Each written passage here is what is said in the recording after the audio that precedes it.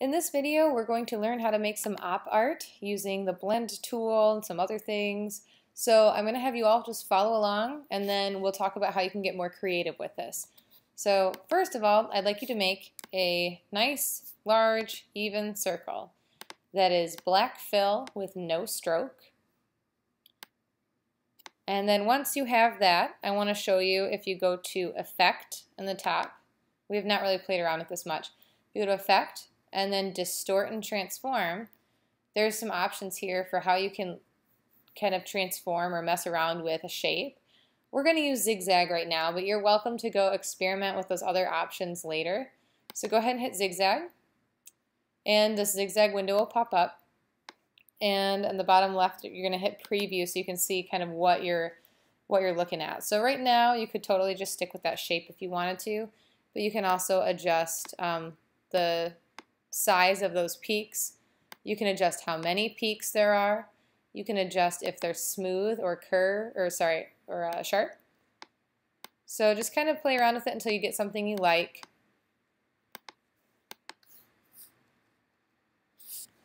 And then hit OK. So now, I just want to show you this because it's something that took me a minute to figure out. If you just do copy and paste, because we're going to want to make a smaller version of this, if you do copy and paste and you try to scale it down, let me show you what happens. It's going to get all squished. Now that's not necessarily a bad thing because that can make your artwork interesting, but for the purposes of this tutorial, what I would like you to do is, we're just going to delete that, is before you copy and paste it, we're going to have to take away that distort information. And to do that, we're going to go to Object and then Expand Appearance. And that's going to kind of release it from that equation that was tied in to distort it. And then we'll just do Command-C, Command-V. So we pasted the same shape in there, and it's not doing that crazy adjustment, right? And we're going to try to make it aligned center with the larger one. And we can do that by using our Align window, if you'd like. So under Window, there's a line. We can align it vertically and align it horizontally. Good. So now we're going to select all by doing Command-A, or you can just click and drag with your selection tool over both of them. And you're going to go to Object, Blend, Make. It will appear as though nothing has happened, but we can see that there's this new little shape that appeared next to my cursor. Okay, now we're going to go to Effect, Pathfinder Exclude. Now, some of you might remember that we've used the Pathfinder window previously, right over here. It's next to the line palette. But what I was finding is that when I tried to hit Exclude, it got mad at me on this palette. So if you go to Effect, Pathfinder, and Exclude in the drop-down, it works. I don't know why, but that's how it works. So you're going to have to use the drop-down menu for this one. But here we go. Yours might not look like this. Mine looks like this.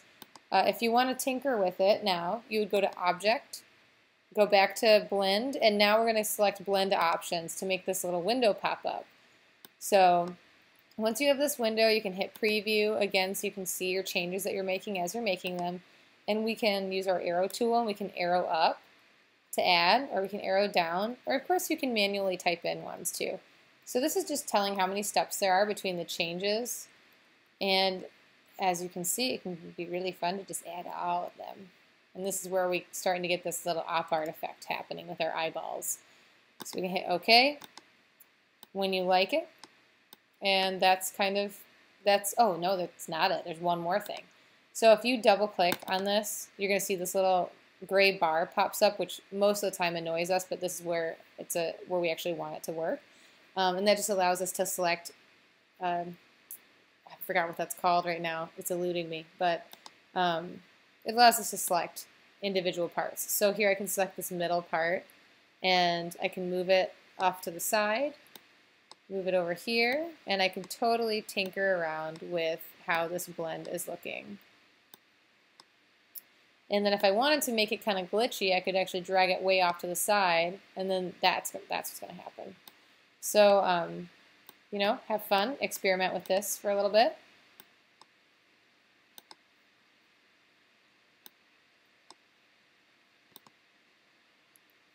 What I do want to show you, though, before I turn you loose here is I'm going to have you make a black and white op art piece first, and then we can talk about how you can try to do color, introduce some color.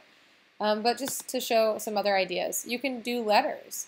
So the way that I did this one was I used my type tool, and I just typed an M.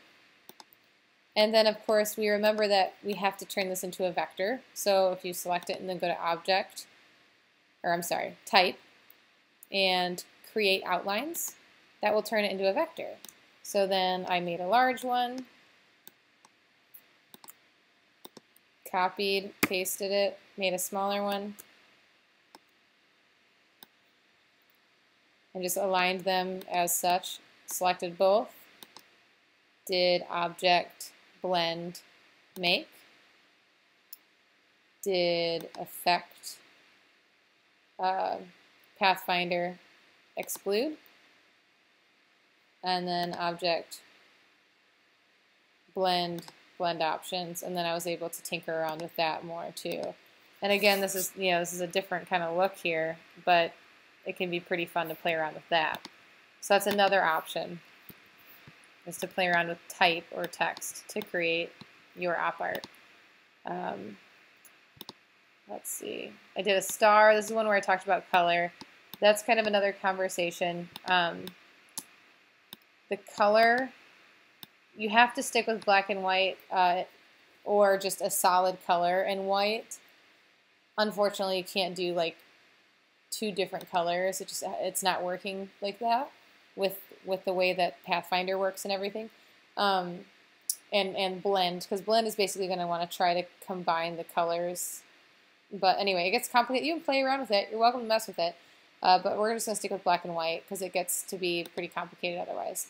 And then we can see here, this was one that I did where the center object is a pentagon, or not a pentagon, sorry, a hexagon, and the outer object had the crazy flowing lines. So that's kind of where you can play around with having, you know, you could go from a star to a circle, certainly. You don't have to have a circle into a circle. You could have a star into a circle and play around with this stuff. So have fun, be creative, and